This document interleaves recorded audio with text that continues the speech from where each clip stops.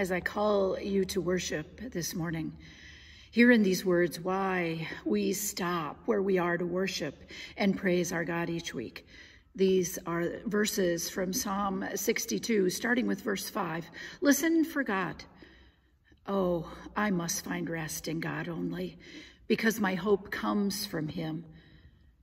Only God is my rock and my salvation, my stronghold. I will not be shaken. My deliverance and glory depend on God.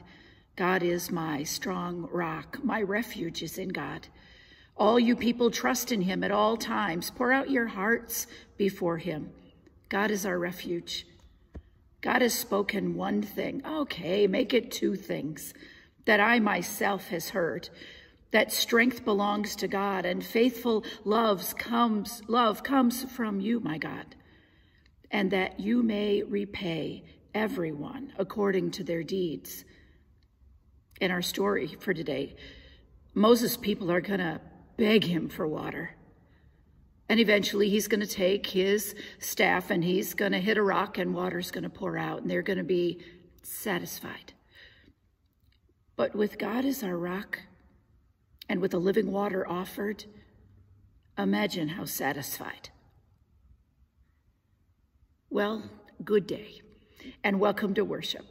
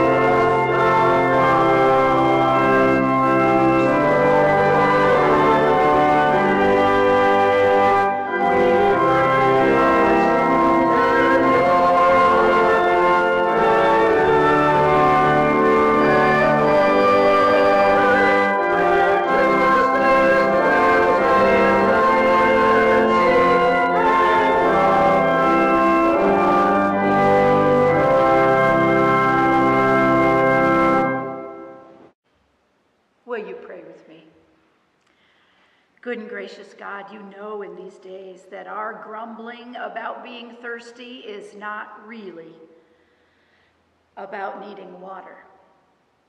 It's about being spiritually dry. It's about looking for that well that we can tap into, that we can pump the handle on to find refreshment for our soul so that we can fill our cup. I mean, we're not asking for an overflow here. Lord, we just need to drink your living water. We need to be together in worship. Sure, our spirits can connect in this online virtual deal, but you know our heart. What we really want is to gather together so we feel dry. Give us you to drink. Dear Lord, these are uncertain times. This world is in chaos. I just can't list all the ways again. You know them so well, Lord. You hear our prayers every day, and some days they have sucked the living water from us, or they've tried to. You invite us to come to you every day, to sit with you, to find you in prayer, to offer ourselves in surrender to just being in your presence, to having a sense that you are near, that you haven't left, that perfect love does drive out fear, and that it's in you that we find that perfect love, and you love us. That is prayer, being in your presence, sitting until we feel your presence. And as we begin to settle our soul, Lord, you invite us to share our list of, can you help me here, Lord? Will you heal my daughter, my dad, my friend? Will you walk alongside if healing isn't possible so that they can know your presence, so that their relationship with you will lovingly transition them to the next piece of their journey? Lord, there are folks in our church family that we would lift up to you in prayer. And there are folks in our own family that we want to lift up to you in prayer. We name them. It's so easy for us to say their name because they are never far from our thoughts and hopes for them. So we say their name. Say their name. These words have been spoken for Breonna Taylor in these months, as her story of tragedy has highlighted a system of justice that feels broken. Give us your heart, Jesus. Use this time we are living in to put unjust events through your lens of justice for all people. And I'm just going to say, if you feel like we are there, like we're doing it right already, give us peace. And if you feel like there is not equality for all, then stir us to fight for your justice in humble, peaceful ways, yet bold, strike the rock to bring living water kind of ways. Dear Lord, how would you use us to bring a blessing to you this week? How can we almost literally be a pipe through which your living water might flow to someone else? Because you're asking us to use our spiritual influence and use the witness of our lives to tell of how you made a difference in our lives. You ask us to serve and to love and to show up. Lord, we want to stand united.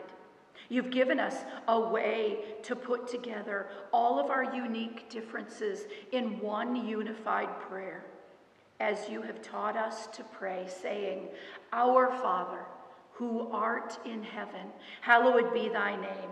Thy kingdom come, thy will be done on earth as it is in heaven. Give us this day our daily bread, and forgive us our trespasses as we forgive those who have trespassed against us. And lead us not into temptation, but deliver us from evil. For thine is the kingdom, and the power, and the glory forever and ever. Amen.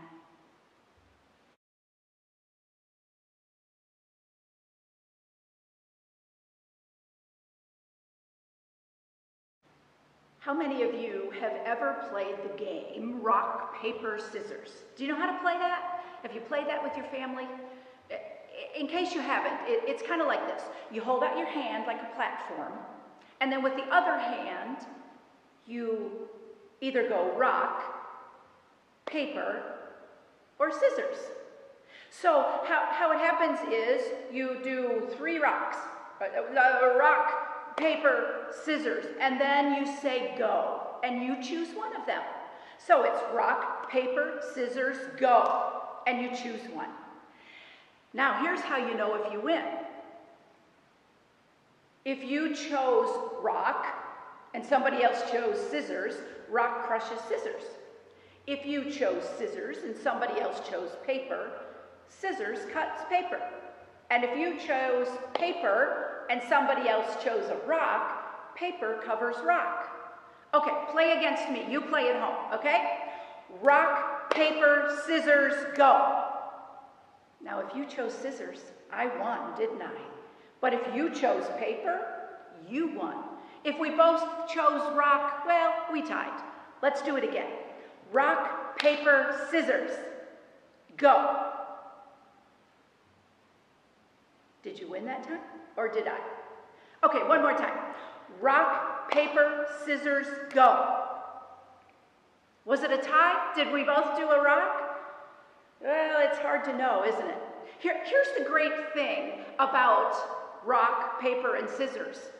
Each one of those could be a winner. For instance, if you wanted to write a letter, only a paper's going to work, right? If you want to cut paper, only scissors are going to work. And let's say you're thirsty. You need a rock. You're probably saying to yourself, what are you talking about? How do you get water from a rock? Well, I'll tell you, you might be looking at me like I'm crazy, but in our lesson today, our Bible lesson, that's exactly what happened. Our bodies need water to work. I mean, we can kind of do without food, but we gotta have water. Have you ever been really, really thirsty? Like you were out riding your bike for, I don't know, hours, and you just came in and you're like, Mom, Dad, I'm so thirsty. Or you played 7 innings of baseball and you were just parched. Well, the Israelites were out wandering in the desert, walking in the desert with Moses, and they were thirsty. So they began to grumble to Moses, we're so thirsty, get us some water. Can't you find us some water? Moses didn't know what to do because he's looking around and there is no water. So he goes to his tent, he falls on his knees, and he prays this impossible prayer to God. God, I don't know how you're going to do this one, but these people are thirsty and I need water. And he heard really clearly God say to him, Moses, gather the leaders together, get your staff, walk out into the desert. You'll find a rock. Hit the rock with your staff and water will come out. So Moses just did it. He gathered the leaders, he took a walk, he used his staff, he hit the rock, and out came water. Now I know that sounds impossible, and I know that sounds unbelievable, but here's the lesson, kids. With God, nothing's impossible. He wants us to come to him to pray. He wants us to ask him the impossible. And then when he gives us a way, he wants us to just obey and do what he says. You can ask God's help for the impossible. Will you pray with me? Oh, dear God, when we face impossible situations, when we've just had it with our Zoom school, when we've had it with, so many things, teach us to pray. Help us to hear. Give us strength to obey. In Jesus' name we pray. Amen. This is a reading from Exodus 17, Water from a Rock. The whole Israelite community broke camp and set out from the Sin desert to continue their journey, as the Lord commanded. They set up their camp at Rephidah, but there was no water for the people to drink. The people argued with Moses and said, "Give us water to drink." Moses said to them, "Why are you arguing with me? Why are you testing the Lord?" But the people were very thirsty for water there, and they complained to Moses, "Why did you bring us out of Egypt to kill us, our children, and our livestock with thirst?" So Moses cried out to the Lord, "What should I do with this people? They are getting ready to stone me." The Lord said to Moses, "Go on ahead of the people and take some of Israel's elders with you.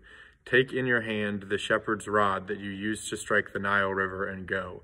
I'll be there in front of you, standing on a rock at Horeb. Hit the rock, water will come out of it, and the people will be able to drink." Moses did so while the Israel's elders watched.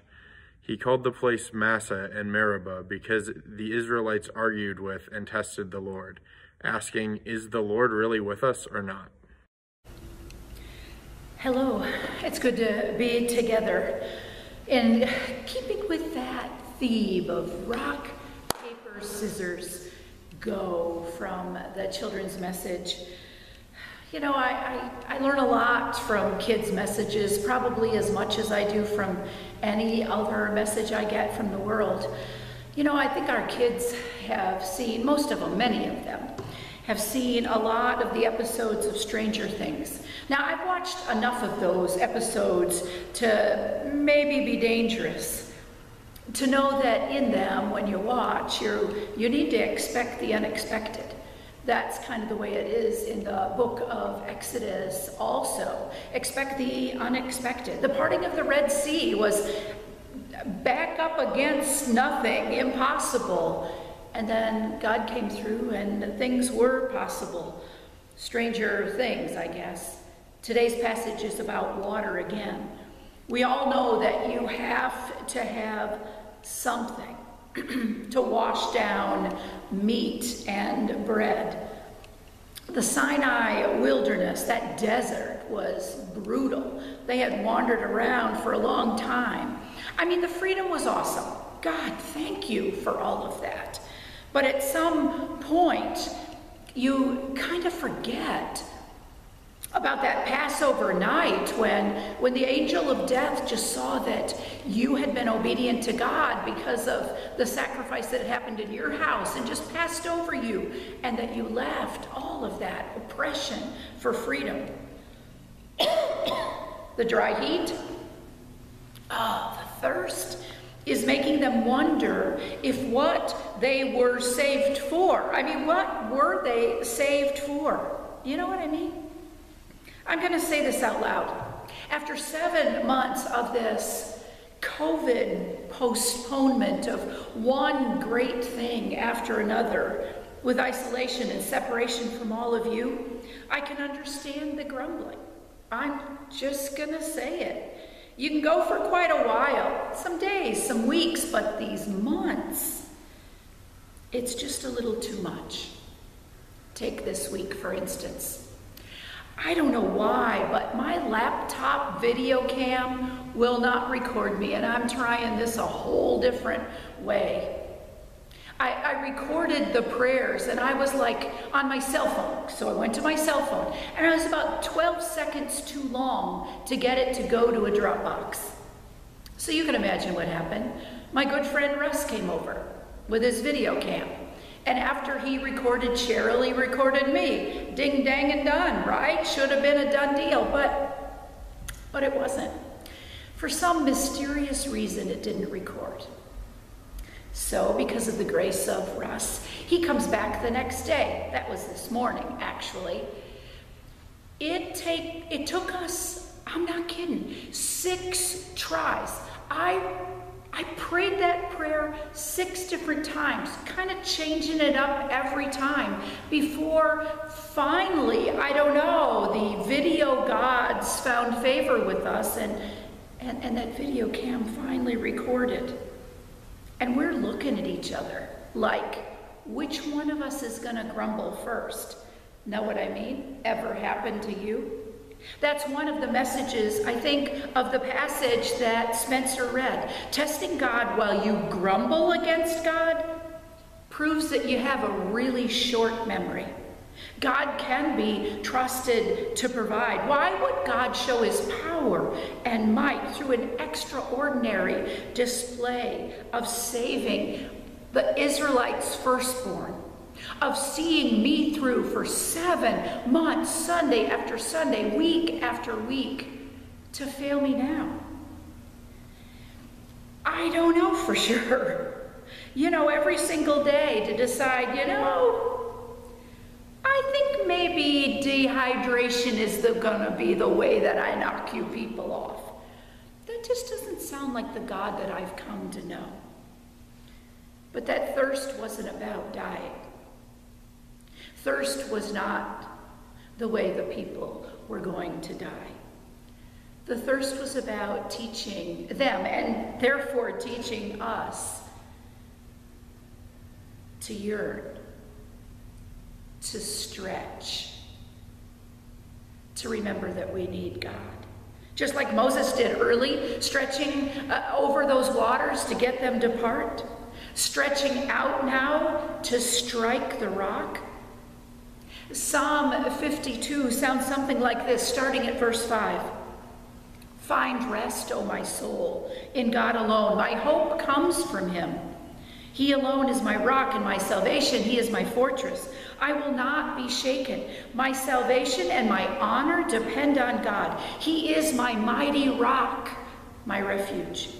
Striking the rock is a call for obedience. It reminds us to go to God, our rock, to go to God in obedience, to find him, even when it doesn't make sense. Striking that rock, choosing to lean and to trust when you're dehydrated from a chaotic season of unsettledness in your life. Rock, paper, scissors. I want to ask you as you play this game of life these days, where are you finding the wins? Where are you finding joy in these days? What are you grateful for? I realize that can be a really irritating question, especially when things are hard. But I'm convinced that to ponder what we are grateful for and to find joy in the difficult times helps you to discover where the path is. Maybe where the trailhead is for the next leg of your journey, but where the path is. Because we can sure get off the well-worn, beaten path to God. I can.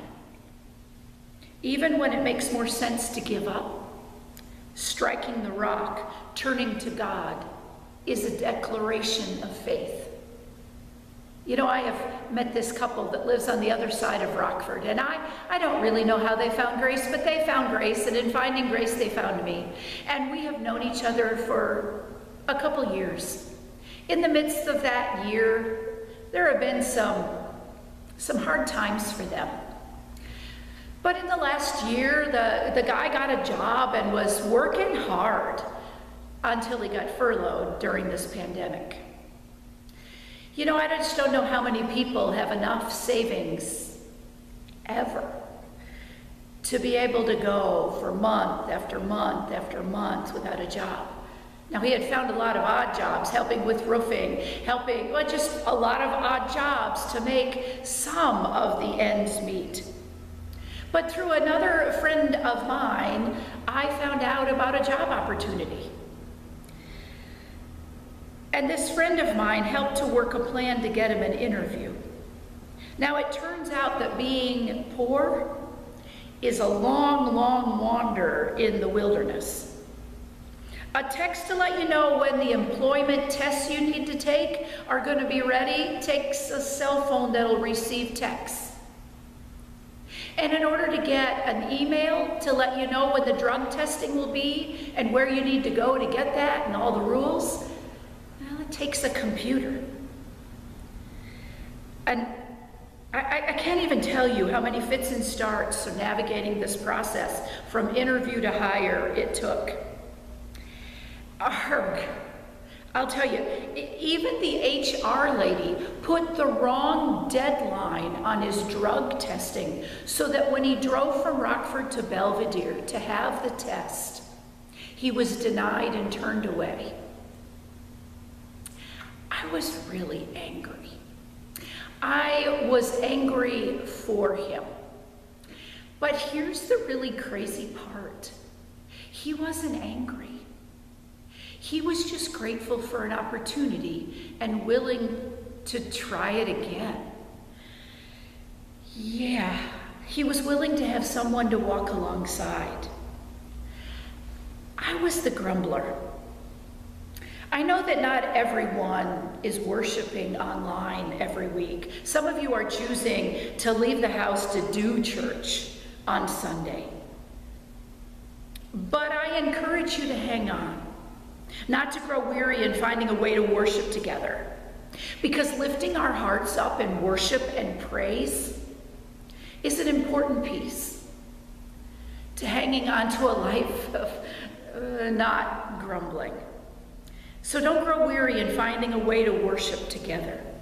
That God who provides, the God who is present. It is one of the ways that we strike the rock to receive the living water. Worship is a means of grace.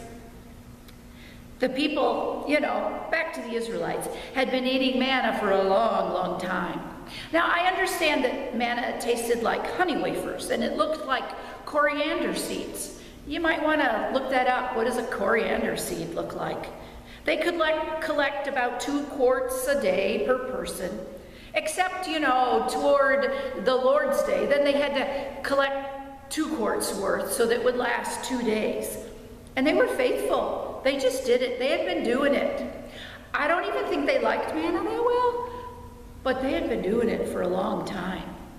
They were obedient and they did what God asked.